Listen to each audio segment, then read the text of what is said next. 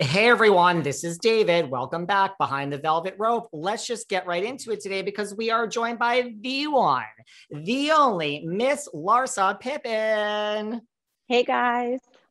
What is going on, Larsa? How are you? Are you in Miami or LA today? Let's just start with that question. I'm actually in LA. I go to Miami tomorrow. I know you're back and forth between the two. How are you today? What's going I'm on? great, David. How are you? Everything's great. Good, I'm living my just best life, David. I know you are too, though. listen, isn't that what it's all about? This is the year, Right. Larsa, right? It's going to be a good year. We are going to take over 2022. And listen, what more could we ask for? Real Housewives of Miami is back in our lives. I mean, how nice is that?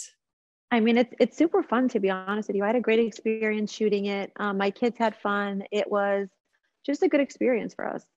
I mean, you are an OG after all. Like when you look back to the first season back in 2011, do you have memories of that time? I mean, it was such a different time in Housewives. It was so long ago. Do you remember that whole experience? I mean, I feel like I was so I don't know, I feel like I was so like innocent, you know? It was such a different time in my life. Like I feel like I wasn't comfortable with any type of controversy. I couldn't take on any heat. Like I was like, oh, I don't want to be a part of that. I don't want to be a part of that conversation. Like I just feel like I was such a mom and such like a wife that like that really consumed who I was back then. And then did you realize somewhere in that first season, like, wait, Housewives kind of goes with controversy? Oh yeah, no, I signed up for the show and then once I was on, I couldn't handle any of the heat. I was like, get me out of this kitchen. You're like, what is going on? Do you have a favorite memory of that first season? No, I mean, there were so many good memories. It was, it was a special time in my life. I was so consumed with my kids and they were so young. And I feel like Scottie, so it was literally like, doing everything for my kids, shooting the show. And now I'm in a place where my kids are self-sufficient.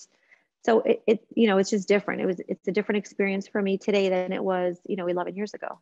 That makes sense. Did you ever regret leaving? I mean, Housewives was a big thing and like you left and you were really busy, like you said, raising your kids. Like, did you ever regret, those 3 seasons that you weren't on the show and then Housewives just kind of became a thing?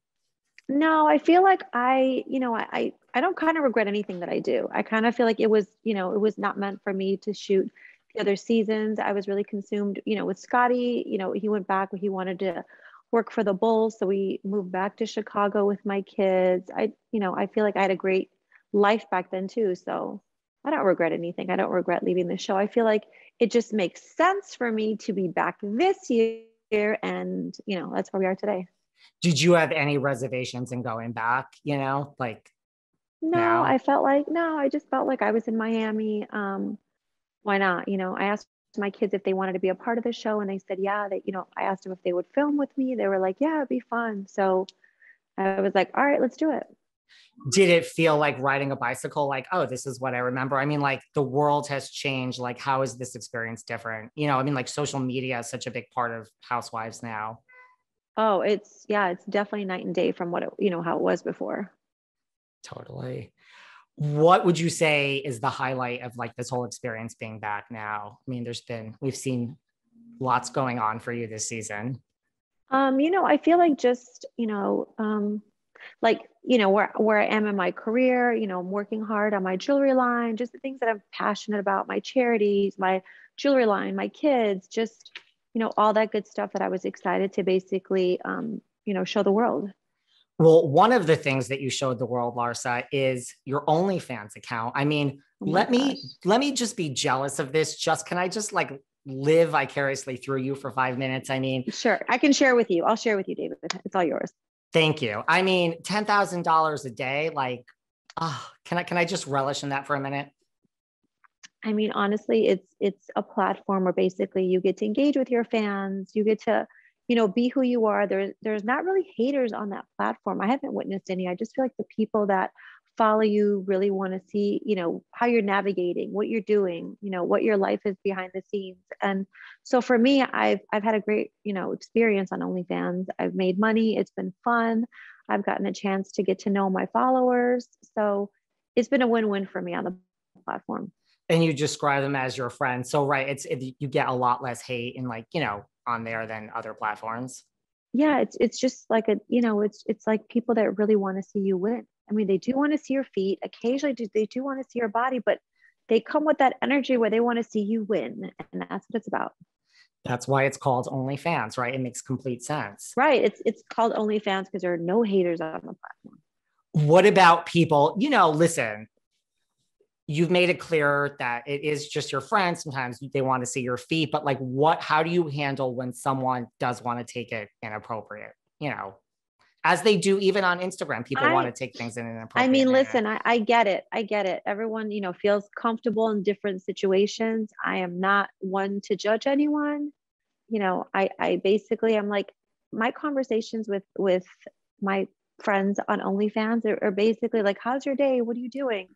I have guys on there that are literally truck drivers, and they're literally like, hey, I'm driving from Indiana to like Michigan, or driving to, California. And I'm like, oh my God, be safe. Like it's a great relationship. I don't have time to date right now because I'm so consumed with like thousands of guys that are on OnlyFans. If I miss dating someone, I just go on OnlyFans and I get all the love I need. I love it. What about, what advice would you give someone, that's out there listening, man or woman that wants to start out and like wants to start an OnlyFans and, maybe one day get to a $10,000 a day and have all these friends? Like, what advice would you give someone? I think try it and just post content that you're comfortable with. There's no harm in it. You're responsible for your own platform. So I just feel like, why not try it? I agree. Like, try it. And like you said, there's no haters on there. But why do you think some of your, colleagues like Adriana, Alexia, why do some of your friends have an issue with your OnlyFans existence? I feel like a lot of them are not, up to par when it comes on to social media platforms. I feel like there's so many different platforms that have started off, with the stigma or whatnot, and have basically evolved into the platform they are today.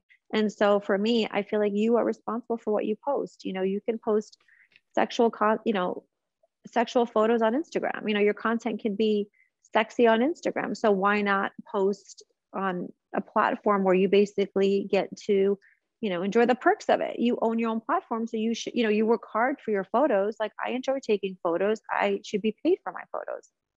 I love it.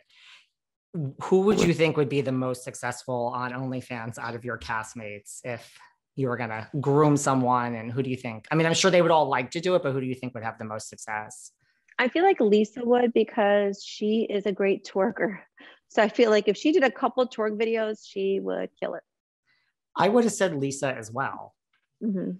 How do you get along? Like, who did you bond with the most out of, the people that you haven't filmed with, like Lisa and Guerdy and Julia, Nicole? I mean, I feel like I got along well with all, the whole cast. I feel like I'm like a girl's girl. I cheer for all the women. I want all of them to win. So I really didn't come into the show thinking like, oh, I'm going to bond better with one person. I feel like I have different relationships with all the girls. So, I was open to all the women. What has been the biggest high about this whole experience being back? Like, what's the best thing that's happened as a result of it? Now I have an excuse, like, hey guys, I have to go to dinner and film. Like, when I talk to my kids, I'm like, oh my God, I love you guys so much, but I have to go to work tonight and I'll be back in 2 hours. So it's like I have an excuse to hang out with my girlfriends. I love it. What about, there's been so much talk this season about Alexia and, her whole storyline and, the fact that she's like reconnecting with Herman's, lover, ex-lover. There's been such a visceral reaction amongst the fans. Like, some people are loving this storyline. Some people are like, oh my God, why are you talking about him? He's not here. Like, why do you think there's such a visceral reaction to Alexia and her storyline?